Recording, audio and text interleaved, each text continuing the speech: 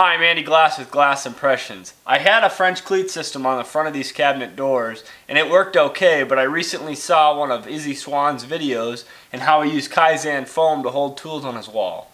I thought I'd apply that idea to these cabinet doors. Stick around, hope you enjoy. This video is sponsored by Rockler Woodworking and Hardware. Create with confidence. I start by removing all the tools from the tool rack and then the tool racks themselves.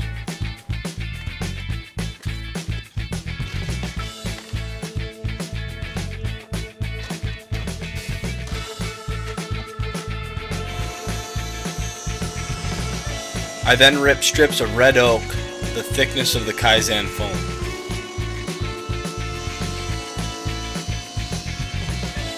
I measure each cabinet door so I can cut my parts to the appropriate length. I set the stop blocks up at the miter saw station and cut all the parts to their lengths.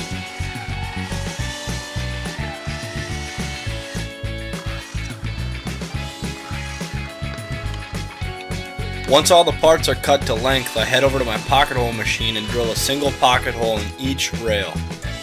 I use my assembly table by Rockler to assemble the frames. The appropriate stops and clamps make this process very easy.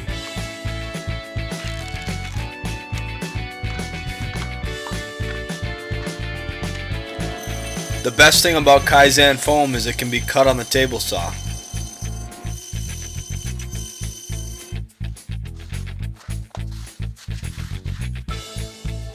I apply a matching stain to the existing cabinets.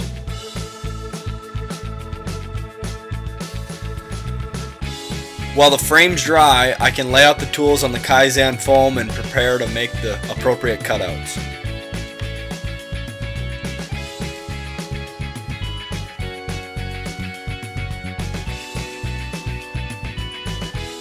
Once the layout has been established, use the long-nosed tracing pen to trace your object. During the tracing process, it's very important to keep the pen perpendicular to the surface. Set the depth of your razor blade to the depth you'd like the foam to be extracted and trace inside the marked line for a tight fit. Reach in with a couple fingers and remove the foam. Very easy and very fast.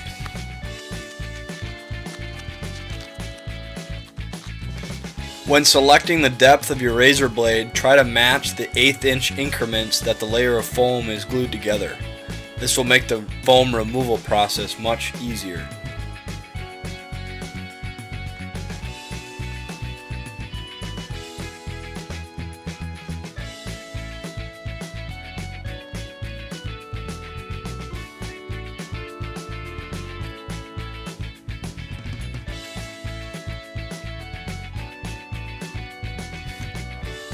Now that the frames are dry, I can mount them to my cabinet doors.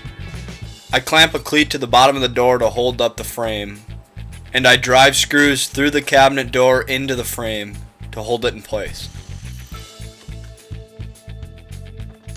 Once it is secure, I can set the foam in place. I will note that I did drive a few coarse threaded screws through the back of the door into the foam, just to hold the middle parts in place. This worked very well. I hope this project inspired you to get your shop more organized and to rethink the way you look at the front of those cabinets. Take back your wall space. If you're interested in the Kaizen foam product, I do have a giveaway going on my website. Please click this video up here to learn more. Thanks for watching. See you next time.